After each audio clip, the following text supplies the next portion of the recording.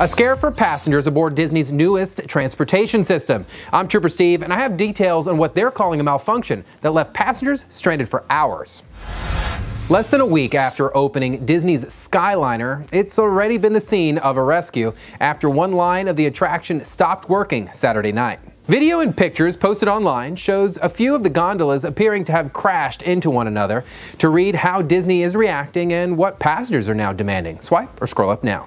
A scare outside a local grocery store after shoppers thought a baby was stuck inside of a locked car, but looks can be deceiving. Turns out the baby was actually a doll. The car's owner says he uses them for emotional support to help cope with his PTSD. Despite being left with a broken window, the man says he's happy emergency crews acted so quickly.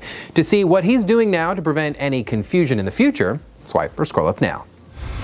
We've all heard of dumb criminals. I don't think there are any smart ones out there, but this one may just be the best.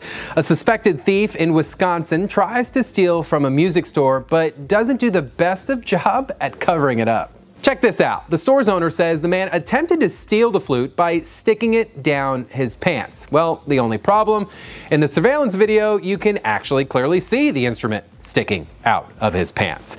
The suspect didn't get very far. To see the video for yourself, swipe or scroll up now. Oh dear, a shock for customers inside a New York salon. Take a look. Customers and workers were minding their own business when a deer crashed through the window.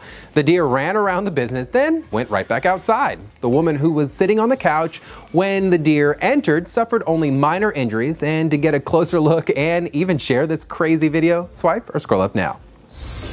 All right, if you missed your morning meteorologist Troy Bridges forecast, let me get you up to speed with today's weather.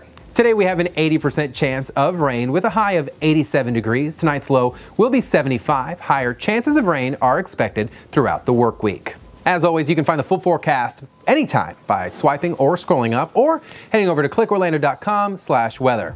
That's all for today. Remember, keep up with ClickO while you're on the go by checking here, online, or that News 6 app. I'm Trooper Steve. Have a great and safe Monday.